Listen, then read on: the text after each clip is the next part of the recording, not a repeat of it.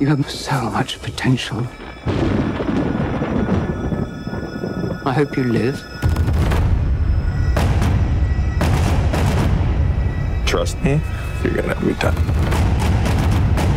It's huge, it's fantastical. It's unlike anything else that's out there.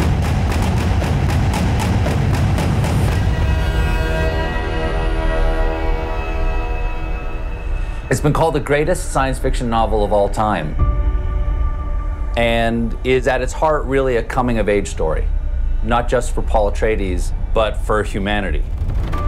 I read the novel when I was younger. It had a huge impact on me.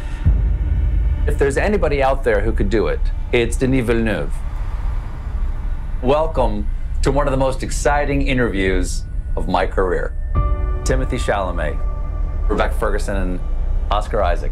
Josh Brolin, Zendaya, Sharon Duncan-Brewster, Jason Momoa, Javier Bardem, and Denis Villeneuve. I've been incredibly excited about this movie coming out. I've gobbled up every bit of released set art, character design, casting reveals, photography as the cast-in character, and everything I've seen as a longtime fan.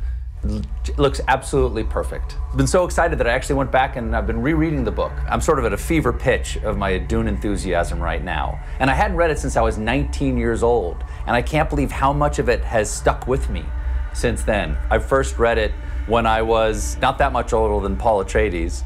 And of course, I was Paul Atreides. And I believed that fear was the mind killer. And I would let the fear pass through me.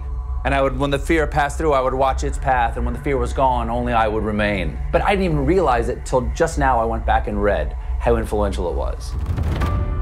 Please welcome my first two guests, Dune's director and star, Denis Villeneuve and Timothée Chalamet. Hi, guys. Hello, hello, how are you? Hi, Stephen, thank you for having us. For each of you, what was your first encounter with the story? Denis, let's start with you. Like you, I was the age of Paul Atreides. I was 15 years old, and I was grabbed right at the beginning of the first pages, and I read the whole series, and I became a Dune fan. I became obsessed by it. Timothy, how about you? When did you first encounter the story of Dune? Well, I'd love to say I came to it in my youth as well, because I can see, for you, Stephen, and also Denis as well, and other people that have worked on this project now, how formative it was in their youth. But the truth is, I came to it following Denis' career and seeing the article on IndieWire or whatever it was at the time that he'd become attached to direct it. Well, I have good news for you, Timothy. You still have an opportunity to encounter it in your youth. What can you tell us about Paul Atreides? Who is he? Paul Atreides is a young man who's facing extraordinary circumstance, an extraordinary struggle, is trying to navigate it with integrity, with honor, with faith in the tradition of House Atreides and of Duke Leto, his father. Paul sees that there's the potential that he's on a path greater than he understood, that perhaps he's not simply a regular man. Denis, what was it about Timothée Chalamet that you said that would be the perfect person to realize this role? Timothée has many qualities, among them there's a deep intelligence in the eyes, and he has a whole soul. I have the impression when you talk with Timothée that he lives many lives, and it's something that really touched me. And at the same time, he looks so young on camera. So that contrast of having someone that seems to have a lot of experience and in the same time being like in the middle of his teenage years is Paul Atreides. Timothy, one of Paul's incredible traits when I read from the book is his adaptability, his ability to listen and to perceive the essential moment. Is that anything like acting to you? Yeah, you feel the environment, and specifically for the role of Paul, and thank you to Denis. I don't know, the other actors could speak to it better than I could, especially Josh, who worked on Sicario with Denis, but I think I did 2 scenes on a green screen. I think it's literally 2 scenes I did on a green screen, and besides that, everything else was practical. Well, Denis, what do those real locations mean for you to be in those spaces where you can make discovery? For me, one condition I had to shoot the movie was that I wanted to shoot in the real desert. My argument was that they didn't shoot Jaws in a swimming pool. The title is Dune. We needed to be in the real environment, so we will be inspired by the infinity. When you're shooting in the desert in Jordan, the spirituality of the location, and I'll ruin it with my words, so I won't even try, but you're really in it. That's why at the very core it's a tragedy about a family going into a new environment. Denis, this is a sweeping story in so many ways, But one of the important things that you have to understand is the dynamics between House Atreides and House Harkonnen. I will say that my secret weapon for that was Stellan Skarsgård. After 5 seconds on screen, people will understand right away what is his position regarding the Atreides and what is the difference of moral values between the Atreides and the Harkonnens. Timothy, let's bring out the man and the woman who play your parents, Duke Leto Atreides and the Lady Jessica. Please welcome Oscar Isaac and Rebecca Ferguson. Hi. Hey, Stephen. Tell me and the audience about Duke Leto Atreides. What do we need to know? He's the father and he's human. I think that's the biggest thing. And under incredible pressure to save his family, save his house, but to adapt to this new existential threat situation, which is moving to this strange planet. Rebecca, rereading the book right now, I am struck by how much of the story, the backstory and the action of the story is actually driven by the decisions that Lady Jessica makes. I'm very impressed with the fact that you, Stephen, actually read the book again.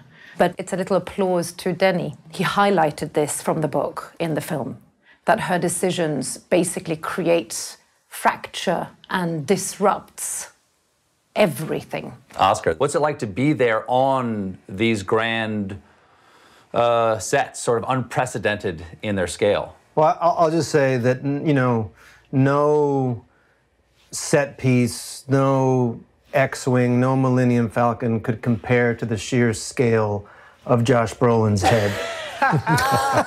It was just, it was massive, both literally and figuratively.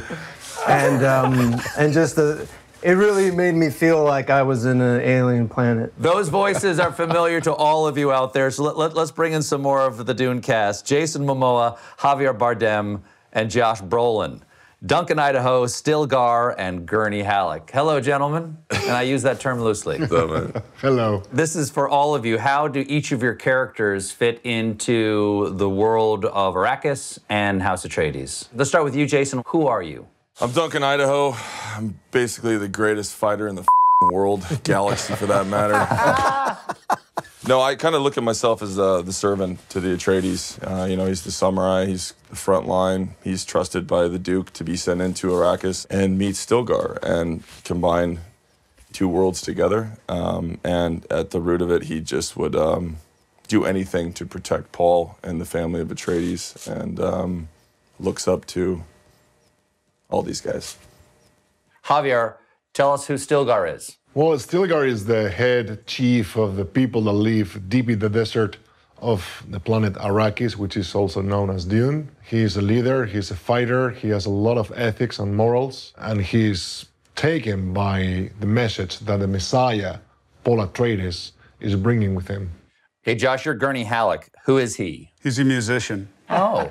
Do you play the balisette in the movie? I do. I've been playing the balisette, actually, since I was about 7 or 8 years old, so, which is why I was hired You're for a this. prodigy. I'm the only person who plays the balisette. Gurney is the war master. He's also kind of a parent of sorts, and he's taken a real liking to this kid. And I think he has a real soft spot because he's this great kind of Braveheart warrior, but at the same time has a love of poetry and kind of heart, and there's a softness to him. We have a fan question. Do any of the 3 of you tough guys think you could survive on Arrakis? No way, not me. But those steel suits, as they call it, which are the suits that they are wearing, the Fremen, in order to survive in the extreme situation of the desert, they were built amazingly well because once you wear them, you were free to move, and there was kind of a cool, fresh air breeze inside the suit. I didn't get that model of suit. I missed out on that suit too. That was definitely, Come on. Mine would hold a bowl of me like soup. I've never run this much in my life, and then he had me run across the desert, and I was like, I'm not gonna give up, I'm not gonna give up. But inside, I was crying like a little baby. We have a fan question here for Jason. Who do you think would win in a fight, Duncan Idaho or Khal Drogo? Duncan Idaho. Really? What gives him the edge? Those little swords he's got. Sure, okay, that helps. All right, please welcome Zendaya and Sharon Duncan-Brewster. Thanks so much for being here. Hello. Hello, hello. Happy to be here. Sharon, your character, Liet Kynes, is a man in the novel. Tell me about the conversations you and Denis had about your taking this role. Well, I think first and foremost, as far as Denis was concerned, it was all about concentrating on the essence of this person. He's an integral role. He connects all the dots. He connects the Harkonnens, he connects House of Atreides, he connects the Fremen, planet Arrakis, the Sandworms. This is somebody who understands all these worlds and moves in between each and every one. So I don't think it matters that Kynes in the book is a man. What's important is what Kynes stands for. Zendaya, I have a fan question for you. What most excited you about playing Chani? She's tough, right? She's a warrior. She's native to this planet. This is all she knows. And so this kind of, other kid coming in, she's, not really feeling it, But she sees something in him that is obviously an indicator of what is to come. For you, and this question also for Timothee, these are about young people coming into their own in a world where they face impossible odds, and the world itself is in many ways broken. Anything you can relate to there as a young person growing up in our world right now? Just a little bit. I do think there's a possibility of someone seeing this movie with the coming of age that Chani and Paul are stepping into, both in a huge obligation or birthright, but also what all 15, 16, 17, 18-year-olds go through, which is just that growing up is hard. There is a metaphor and I think a lesson in this movie for everyone. To any cast members here, this is a jump ball here. What life lessons do you take away from Dune? I think for me, this entire cast and the way that it was shot, it was quite an intense shoot, taught me an incredible amount about myself. And the desert, it's so big. It's basically Mother Nature engulfing you and going, you mean nothing. It takes away the ego. This was a special project in reminding us of the things that get in the way of connecting and communal, communal bliss. This film set the bar and how I want to have my career go. Working with Denis and this level of actors, I learned so much every day, and I laughed constantly. I felt beautiful in this film. So, Denis, I love you, buddy. We've been living on our own dystopian future. Why do you think this is the moment for Dune? It's going to be a mammoth moment when people have the chance to experience something that is not only just exquisite, a feast for the eyes, but is also something that we should take home with us and into our hearts. This film can inspire change. Dune is a movie about the capacity of adaptation, because there's a lot of changes that are coming. That's why I think that Dune is more relevant than ever. This whole thing has been a magical experience, and to be a part of something that felt this massive, but also just feels like another, well, quite literally another world. It is very special. This is a moment we've all been waiting for. Ladies and gentlemen, the world premiere of the feature trailer of Dune. Oh.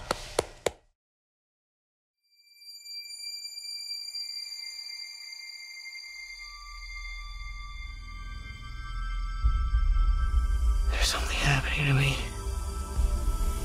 There's something awakening in my mind. I can't control it. What did you see? There's a crusade coming.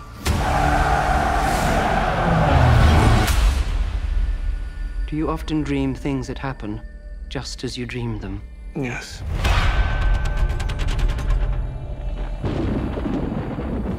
The test is simple. Remove your hand from the box, and you die. What's in the box? Pain. You inherit too much power. You have proven you can rule yourself. Now you must learn to rule others. Something none of your ancestors learned. My father rules an entire planet. He's losing it.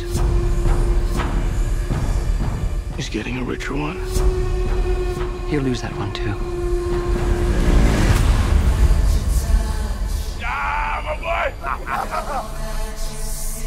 Arrakis is a death trap.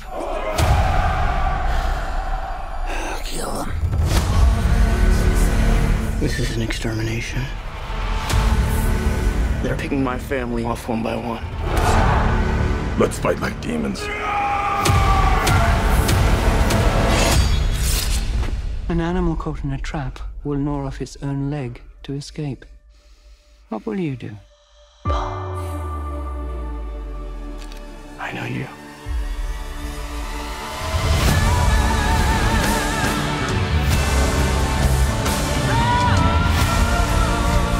One day, the legend will be born. All of civilization depends on it. The future. I can see it.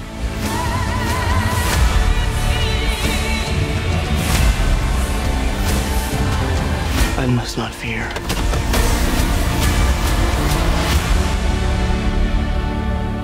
Fear is the mind killer. My Lord Duke. Where the fear is gone, only I will remain. Go, go, go!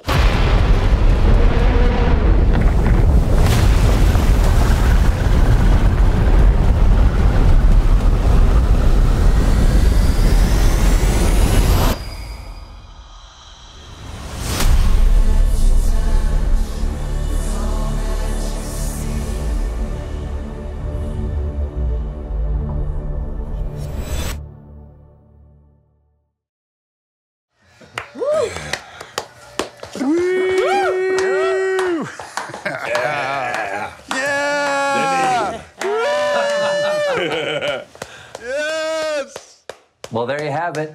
I want to thank Warner Brothers and Legendary and Denis and the entire cast. And I want to thank everybody out there for watching this today. And I will see all of you in the theater to see this movie. Thanks so much. Take care, everyone. Love you, man. Nice to Bye, see you friends. all. I love you.